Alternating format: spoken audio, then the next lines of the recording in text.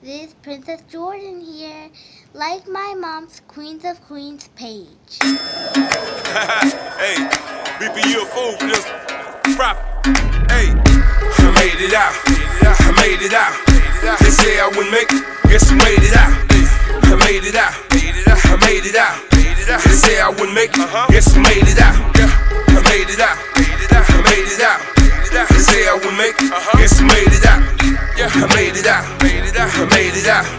They say I wouldn't make it. Guess I made it out.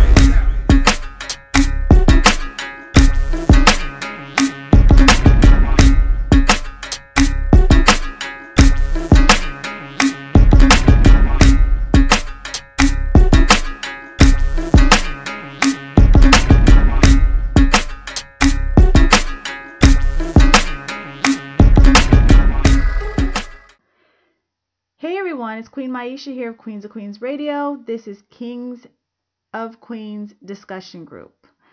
So I posted something on Facebook yesterday, and so far it has over 126 comments and 7 shares, and people are still commenting. So the topic is, if a black person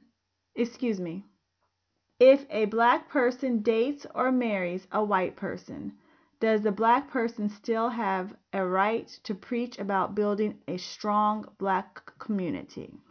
Online we have Queen Jani, we have King Aijalon, and we have Deda Kimathi. Can you guys please introduce yourselves? Hello, this is Queen Jani from Washington, D.C. I'm representing the Waker Foundation. That's www.waker, W-A-K-E-R, foundation.me. You can reach me at 202-867-3200. And this is a great topic. I love you guys at Queens of Queens. You always bring the real. So I'm glad to be here again for another show. Thank you for having me on. You're welcome. Up next to Beth, Deda Kimathi. I appreciate you having me on the panel once again. Thank you very much. And you're welcome. King Aijalon, lawyer after mine. Welcome everyone. Like, subscribe, follow, share, spread the word. This topic is a much needed discussion. I hope everyone in the audience share this with other people, and let's get it going on in our community. We're talking about building consciousness within the community, and we're going to see what this take off. Thank you once again. Congratulations. So, I'm not going to even open this up with me talking about my views. I'm just going to go ahead and open it up to the floor and let you guys do your thing. All right. That sounds like a good plan. This is Sister Janae here. And my thoughts, I was just thinking out loud. A lot of people have asked that question, do you have a right if your spouse or the people you choose to be with are of a different race or color? Can you represent for black people? It's hypocritical. At one point, it's hypocritical for you to even adjust your mouth to say, I'm fighting for the rights of our black people, but I choose to live my life and not support the black family, because that's what being a revolutionary and a black revolutionary is all about. It's supporting your own community and making things right for your own people and making life better for people of color who have been overlooked and underpaid, enslaved, and under white supremacy and imperialism. Ultimately they want to wipe out either the black woman first or the black man. If what is looking like is they're trying to eliminate both of us at the same time, but we're not dying fast enough. Because the images of black men now, they're emasculated. Black women images are loud mouth, ghetto, hood rat, unworthy, to be shamed type images. And then you're going to sit here and say you're a revolutionary or you for your people, but you choose to be with something that don't look like you. So that's very hypocritical to me, number one. That's you just being a hypocrite. So how do you guys feel about that? That's just my take on it. Deda Kimathi, King Aijalon. Deda Kimathi, I'm in 100. I don't even think you could put a percentage on it, but I'm in agreement to the fullest in all that you said. Trying to talk black and sleep in white, that's a terrible combination, though, because if you so call for the black family and you speaking out, okay, black family, you need to get together, this, that, and other, but you couldn't find it in your heart to get a black man or even a black woman, it just don't add up. For real, it's a contradiction, though. Like I say, that's just like that wildebeest trying to cross that body of water, and that damn crocodile just keep eating that wildebeest all the time. All the while, all the damn crocodiles not participating in the wildebeest getting ate up, but they ass sitting on that damn ledge watching it all happen, and they not doing nothing to intervene with those wildebeest getting their ass ate up trying to cross that body of water. Now, how can your ass be speaking out against the crocodile eating the damn wildebeest and speaking about the wildebeest family, but your ass laying up with a damn crocodile? It just don't make no damn sense at all, though. And again, I'm in 100% agreement with the sister Janae. Most definitely, we gotta be for the black family, period, because historically, it always has been a way to separate the black family, to destroy the black family. In all ways, they have been on a plot and a plan to just destroy us in every way that they can. So to speak out against that and then speak for the black family and you slaying it with somebody that's not black, it's not a great look at all, for real. King Aijalon, Little African Minds. From a sociological point of view, I'm going to speak to the situation. Historically, when the mighty kingdoms of Africa, or the black kingdoms around the earth, were established 6,000 to 70,000 years in past history, which outdates the Europeans and many other new breed people. Our societies were indigenous, they were aboriginal, they were original. Different species that appeared throughout history that intermingled and interbreed made a subspecies, which made a subculture, which gave franchises into the corporate body of the different communities of Africans around the earth. Look at it another way. When you produce mixed breed children, it gives the other culture an inroad to lay claims on our drum, on our music, on our terror, on the commodities that allow us to trade back and forth, onto land rights. And it totally disenfranchises the indigenous African thought process. It allows another voice to have a say-so on our agenda. And it makes our agenda, our community, disingenuous to our cause. Because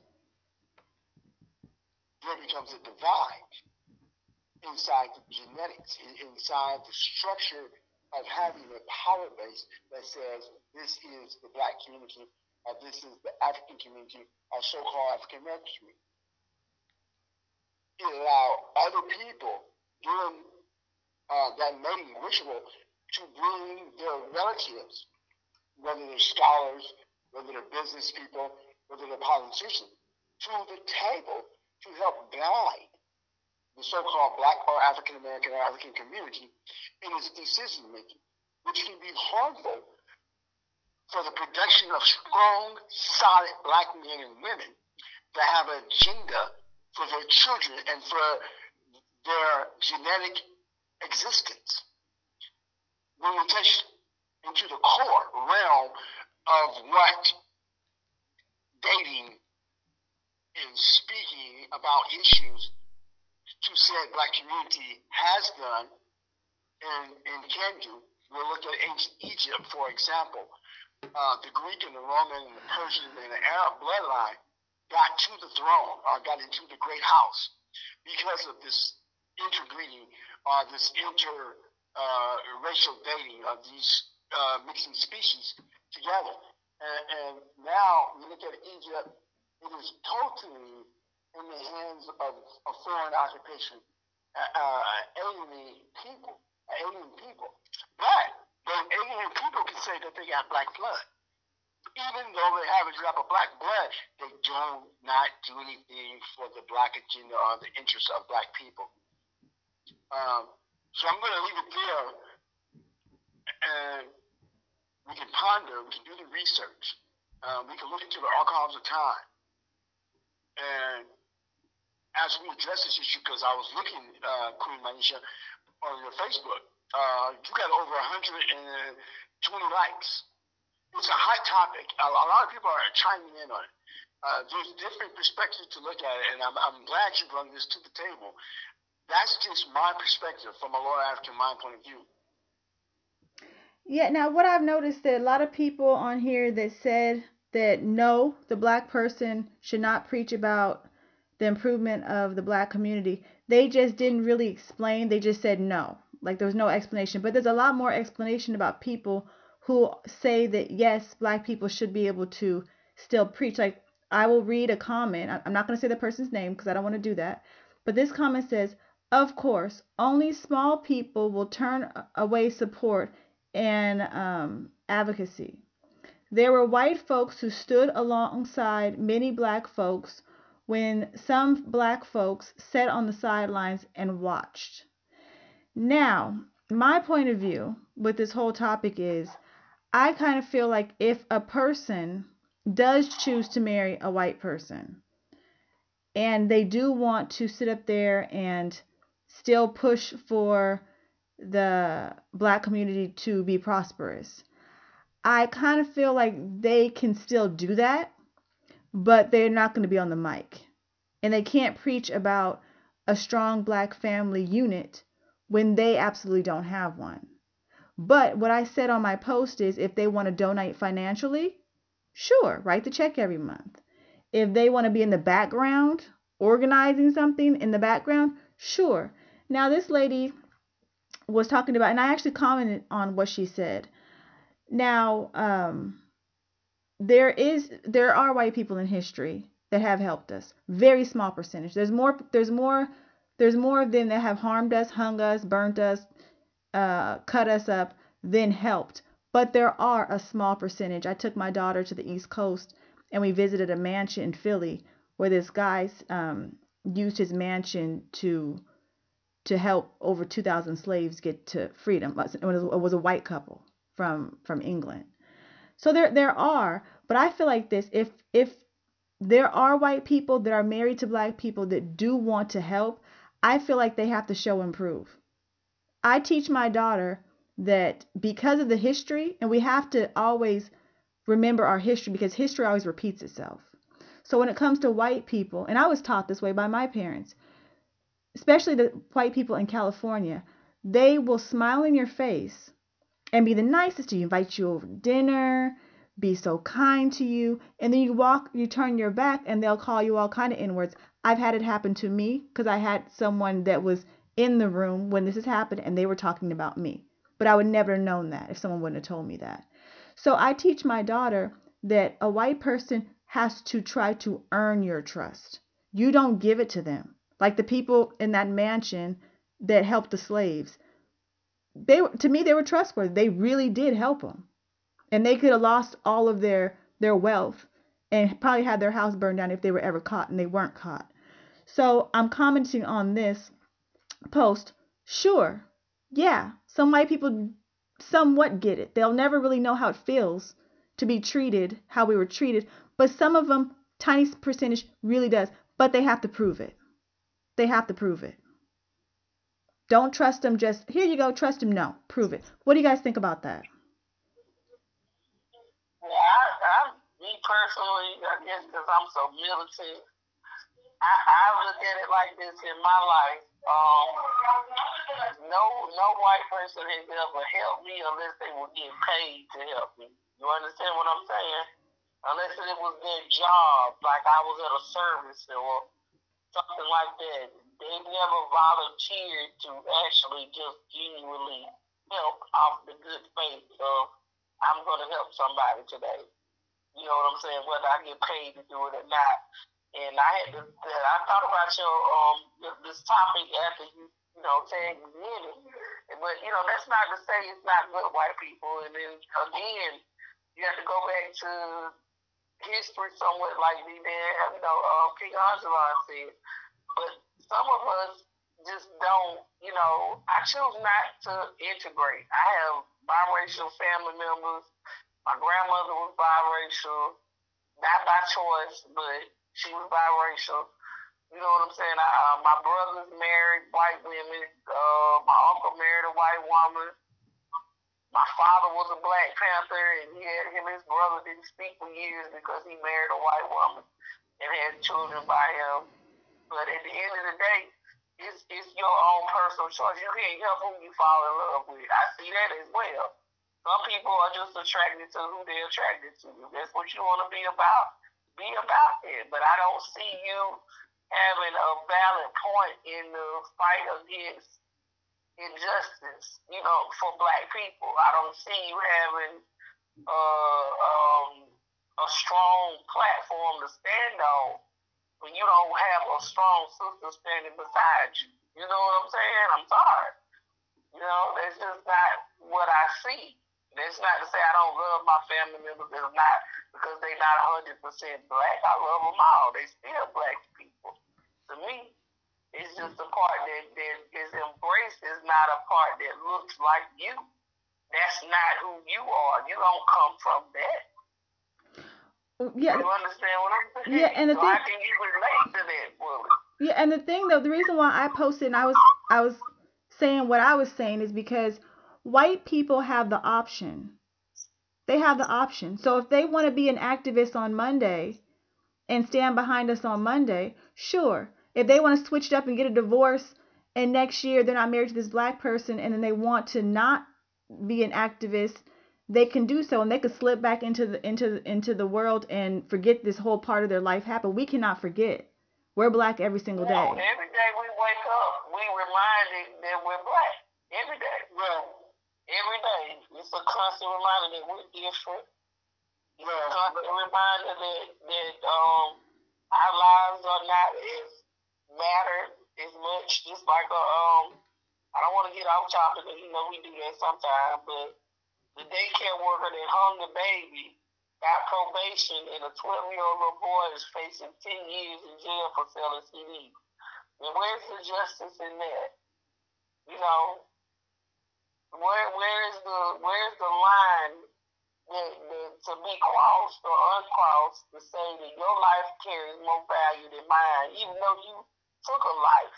I'm just trying to make a living, and you took my life. You understand what I'm saying? Or you trying to take my life away from me? That's a constant reminder that you're Black. That's a constant reminder that we are in the middle of a war. Like Dr. Khalid Muhammad said, if you don't believe we're in a war, then you're the only one that's not fighting. You know what I'm saying? Because every day we get up, we remember we're in a war. We remember that there's a fight, and we remember that we're losing. Every day, constantly, we're losing. We are the ones that are losing.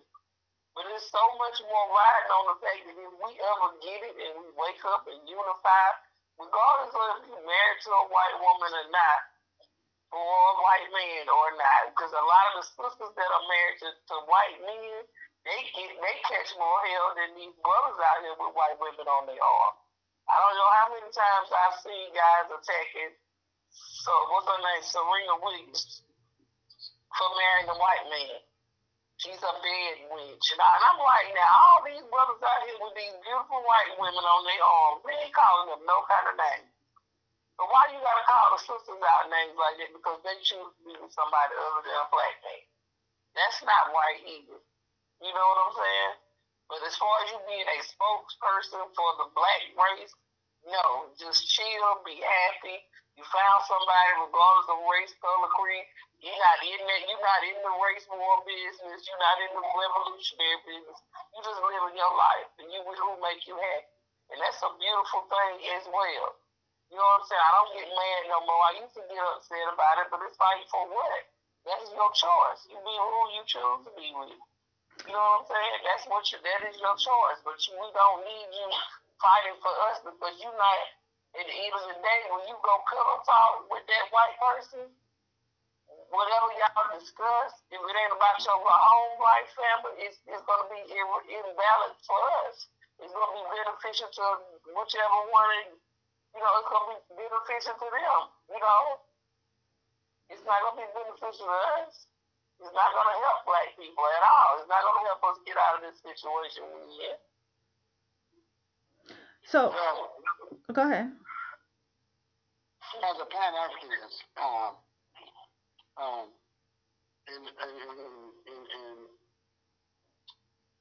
for the integrationists, within the integration, black community, integrated black community, marry who you want to. You can't help who you fall in love with. But in the Pan-African community, you can't help who you fall in love with. Because you ain't supposed to fall in love, you're supposed to fly in love, you're supposed to run in love, you're supposed to build in love. And ever since we've been introduced to the concept of love, which is a Greek, Roman, European constraint, ideology that, like friends, there's not a true definition. Because in the laws of the African ancient world, we didn't marry or we didn't commit for love. We connected for harmony, tranquility, and prosperity. We joined different blood types, or different clans, or different tribes, right? For unions and contracts. Because we looked into the future, right? Of our genetic survival, of our economic survival, our cultural survival, our traditions, and our social system. During slavery, we have been given Jesus, we've been given Judaism and Islam, and so everything that we do is not for our survival. It's for instant feel-good, love, friends. There's no construct to keep the genetic survival of who we are moving forward. In this free-for-all democracy, so-called America, you have the freedoms and you have the liberty to do whatever individual chooses to do, and it's all supported. Gay, you can become super rich and selfish, you can marry whoever you want to, you can have sexual animals, but in a Pan-Africanist format, right? Thinking about the liberation, thinking about what the ancestors did, the total disregard to the culture, to the heritage, to the legacy of building a better tomorrow. On the internationalist platform, on the New World Order platform, absolutely. Get down and continue whoever you want to. It depends on your social constraint. When we take it from political education, we take it from political science. This discussion, it can be dealt with on so many deeper levels. But as an individual with no thought process towards race or what you call alliance to race, solidarity to race, it is not a unifying factor within the community. I'll give you another example. Within the Italian community, the Italian kids can go off to school and they can play around. But at the end of the day, there's a rule if you want the family money, if you want the family money, you'll find you the Italian money. Italian money is not good for you? I'm not son no more. And so, even in the Husa tribes, even in the Chinese community, when end up getting banned from having a voice within the community, when you step outside of your cultural and social adhesive, that one thing that allows you to look in the mirror and say, hey, I represent Mandigo, I represent Husa, I represent Oromo, I represent, but if you're into your own self, it's not about the community, they really want to. You know, but once again, on community format, we've been ostracized, we've been economically stripped, we've been feminized. It's being encouraged in all medias, right? You see the black woman with the white man, you see the black man with the white woman, you see the black man as a homosexual, or you see the black man in prison or on some type of drug, playing some type of sport. There's no images of us having that thought about a black community. And so the black community is in extinction mode. It's been annihilated. It's just been urban centers of suburban lifestyles. And so, once again, Queen Myesha, I want to thank you for bringing forth this topic. I hope the listening audience like, subscribe, share, follow. I hope they go to the resources and fund you and your endeavors to make sure that we can have future discussions and we can do it in a more technological way. I support your format. Thank you for having me on. King Aijalon, Deda Kimathi, 707-331-7746. You can reach me at lordansubu@gmail.com. That's LORDANSUBU@gmail.com. Thanks for having me on the show. Blessings, Queen Jani. Blessings, Deda Kimathi. Blessings and peace, Queen Myesha. Absolutely. Thank you. And I hope you guys continue this discussion. But I have another engagement to take care of right now. All right. Well, thank you for sharing tonight. Thank you, Aijalon. And I look forward to being invited to the next discussion. Absolutely. Absolutely. Have a good night. All right, brother. Peace. One love, brother. So yeah, we have a few more minutes before we have to wrap this up.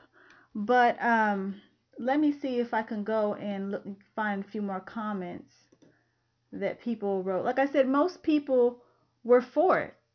That was meaning they're saying that it doesn't matter who your partner is, you should still be able to really truly support the black community vocally. Oh, no. You can support. But the vocally part, like you just out there leading, and then what you're speaking to, again, you a walking contradiction to what you're standing for and what you're speaking about. It just don't add up. Again, you can support. There's no doubt about that. But as far as trying to be a spokesperson and trying to be, trying to run something, no. You skipping the whole sentence. I have one I'm reading right now on your page, my Queen Myesha. And they say they can have an opinion, they can be a part of the work, they can help create dialogue, but will they be trusted to carry on the movement and choose the people over that relationship? And if no, I would put my trust of my people in someone who chooses to live their lives with another race. And that's absolutely true, And that's the basis of the whole. They defeat the whole purpose of even being a part of a movement, a Black Power movement. If you with a white person or you with somebody, I'm gonna just let y'all in on a little thing with the new Black Panther Party.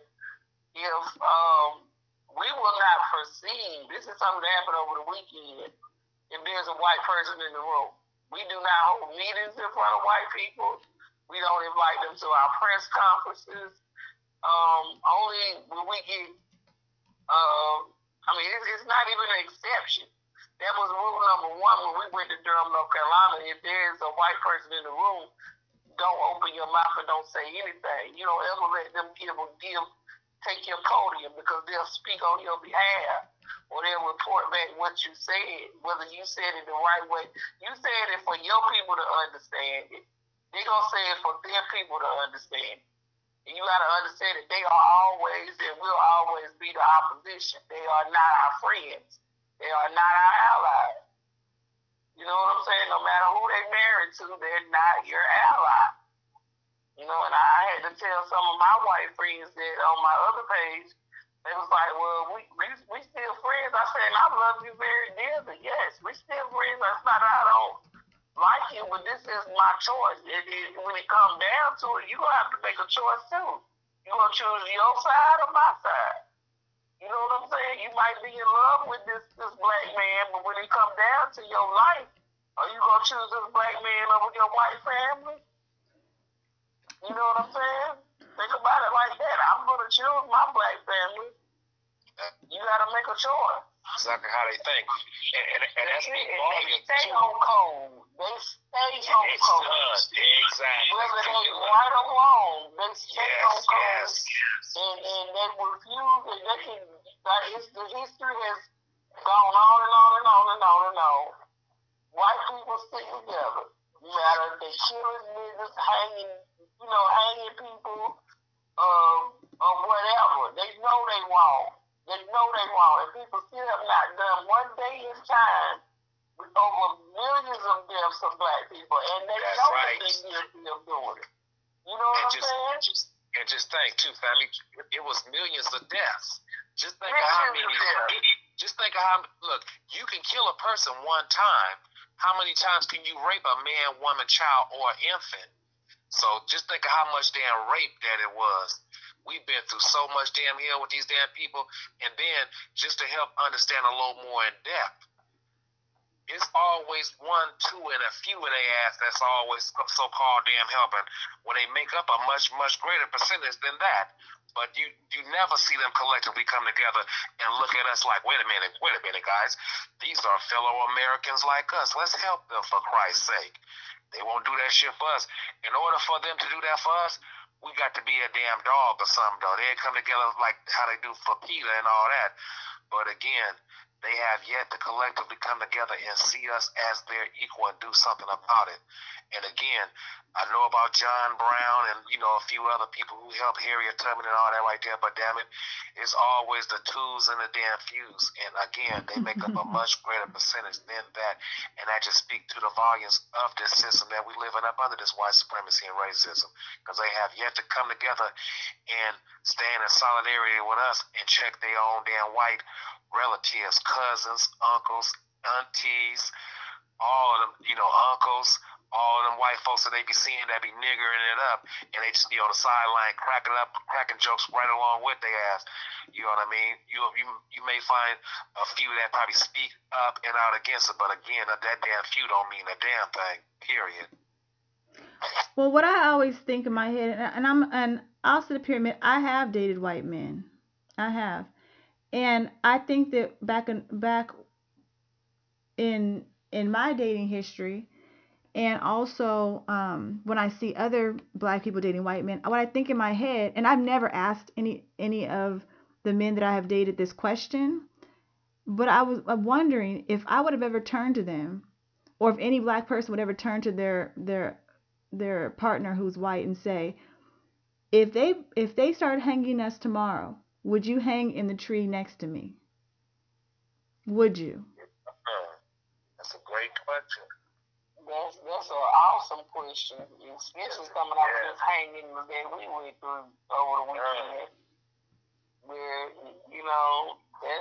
that is a good question to ask. And in high school, I tried to date a white guy. It's just not for me. You know what I'm saying? It was too much of a cultural difference.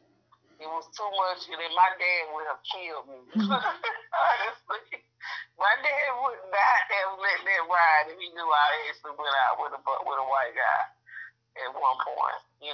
But that was neither here nor there. But I mean, the more you get into consciousness and you begin to understand the vibrations and the pools and the energy. Like, have you ever been in a room full of white people and when you got out of that room, you were totally exhausted?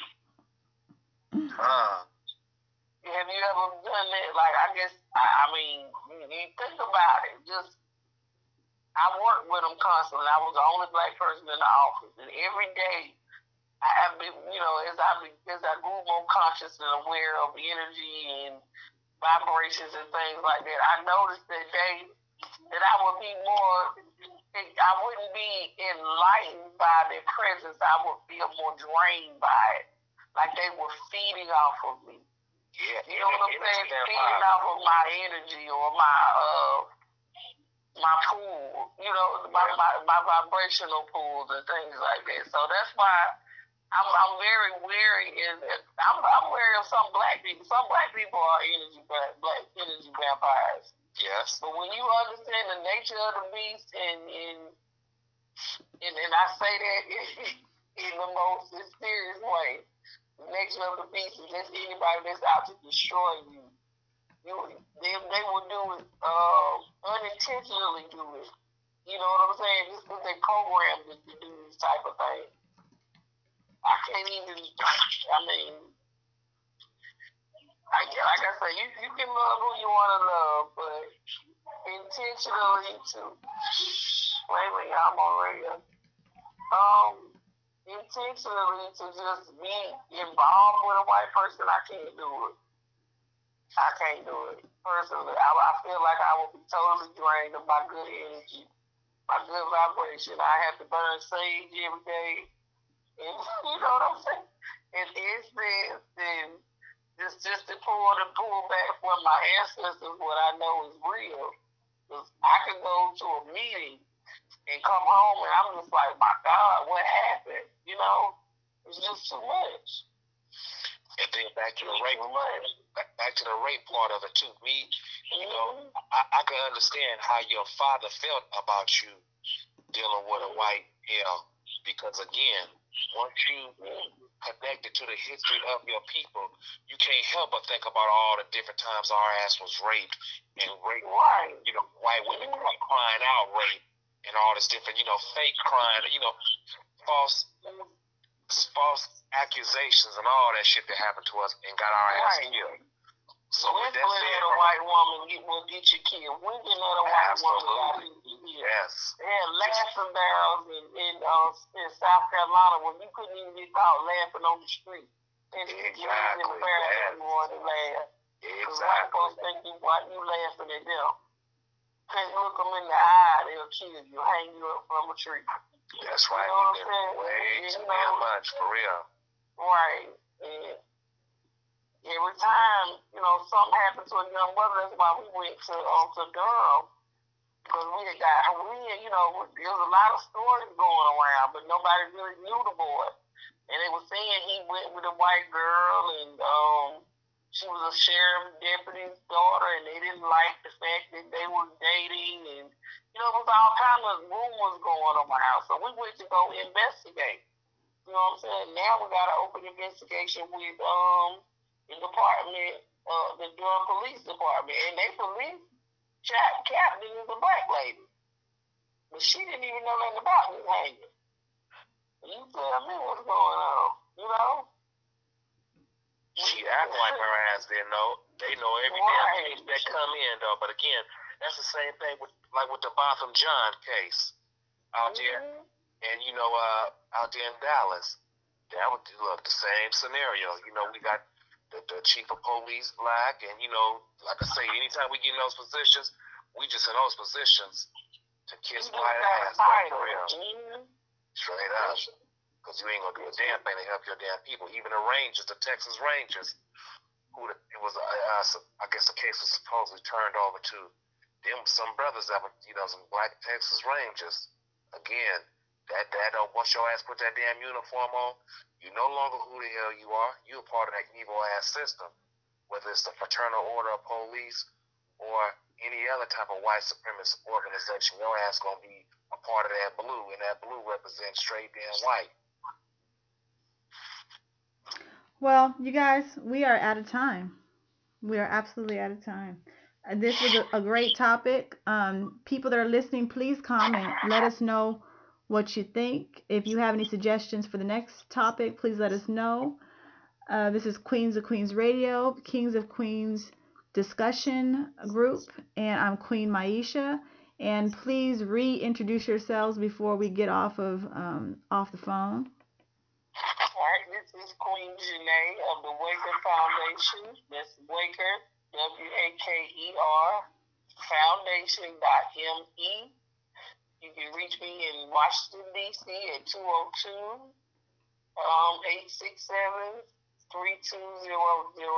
I'm a radio personality. Got a trip to Africa coming up in July with the Waker Foundation, looking for some investors. So just be on the lookout for an investment call as well from the Waker Foundation too, guys. About those diamonds and gold mines in Africa. Okay? This is Deda Kimathi. I appreciate once again, always, Myesha, I appreciate this is a great topic. And to all the listeners, I hope you all learned something. This is not anything against whites. It's just something for us as far as us standing in solidarity with one another and getting all stuff together collectively. And I can be reached on Instagram, DEDAN 724. Once again, DEDAN 724 on Instagram. I appreciate all of you ladies. Thank you. Have a blessed night and a blessed life as well. Thank you. So if anyone wants to look at our past interviews or discussions, please go to Queens of Queens on YouTube and Facebook. It's spelled a little different. It's QUEENZ of QUEENZ. And I'm going to kind of follow up what you said, Deda Kimathi. This is not, the discussions that we do is not for the hatred of white people. It's to empower our people. It's to give them something, give us something that was taken from us, hidden from us. We would like to see our people be prosperous and somehow just destroy all the stereotypes that the world has put on us. So this is for the love of our black people, not for the hatred of white people. Hate takes too much energy. Yes, it does. So absolutely. Thank you everyone for listening. Queen Myesha here, and please listen for our next discussion. Have a good night. Bye-bye. That's right. Good night, everybody. Peace. One love, y'all. All right.